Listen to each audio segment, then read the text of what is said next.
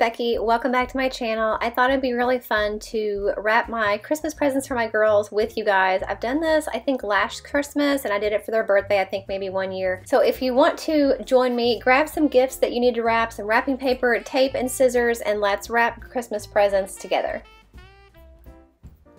So what I usually do is, in a situation like this where I've got all of someone's gifts, in this case the girls, my daughters, I go ahead and just get everything out at once and wrap it all at the same time. And I usually wrap one person's start to finish and then go and do the next person's start to finish. So I believe these, I'm wrapping my youngest daughters first. I just go ahead and wrap everything and then I go on and put on the bows and the tags and everything like that.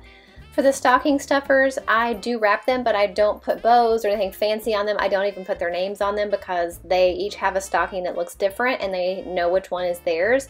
So there's not really any issue of them getting them mixed up or anything like that. So that's really how I've managed to wrap gifts. And then as I go through the holiday season and I get other people's gifts, I do try to get a bunch of things together at once to wrap all at the same time because I don't want to have to get my wrapping paper and everything out and make a huge mess for one present at a time. So I really try to do a lot of kind of batch wrapping where I'm wrapping a bunch of presents at once.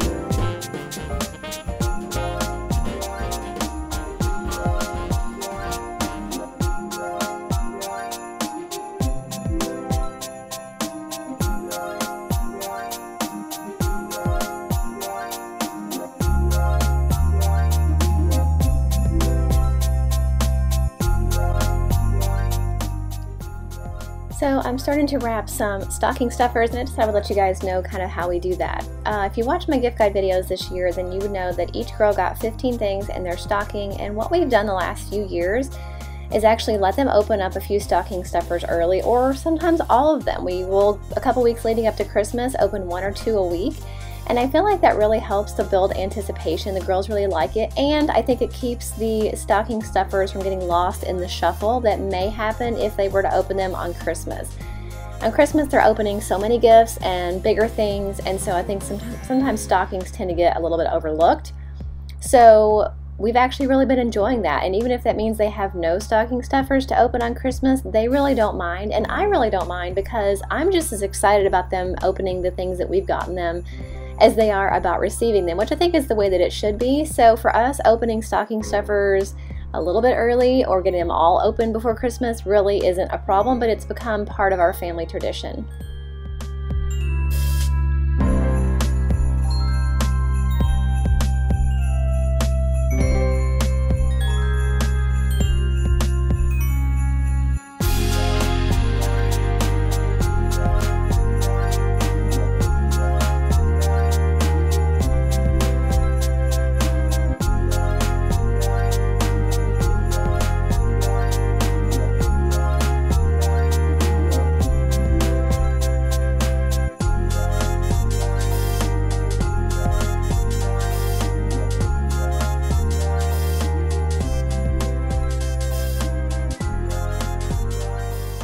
And if you see that black bin sitting there with a gift in it, that is actually one of the storage totes that I keep in my closet. I have 8 of them and they stay at the very top shelf of my closet.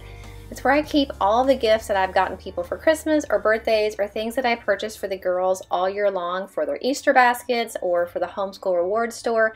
Any gift that I have gotten for anybody, I keep in those 8 bins in my closet. If you want to see kind of how I organize that and how we handle gifts in our house as far as how much we spend on Christmas and where I keep the gifts and where I like to shop and all that good stuff, definitely check out my How I Handle Christmas video. I even talk about how I handle companies that want to send me products for free for my gift guide videos or anything else. I do kind of have sort of specific rules that I go by when choosing to work with different companies and accepting free products. So if you want to see that video and you want to see how I store gifts all year long, then definitely check out that video. I will link it for you guys in the description box.